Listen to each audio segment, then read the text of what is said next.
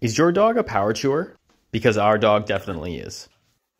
So we decided to try out the subscription box for dogs, literally made for power chewers, called BULLYMAKE box. And here's what came inside. So obviously you need to do the unboxing with your own dog. So here we go, Gary going through. He's typically a fan of the ropes and he loves this neon color orange one. Kind of got him distracted, as you can see, but he's going to continue going through the box. So next one we have right here is sort of like a softer rubber, but still chewable. And it's designed to put treats on the inside. He doesn't even care about the treats. He just wants to eat it as is. And this item right here is definitely a much tougher plastic or nylon, but he's still super interested as he just loves chewing on things in general.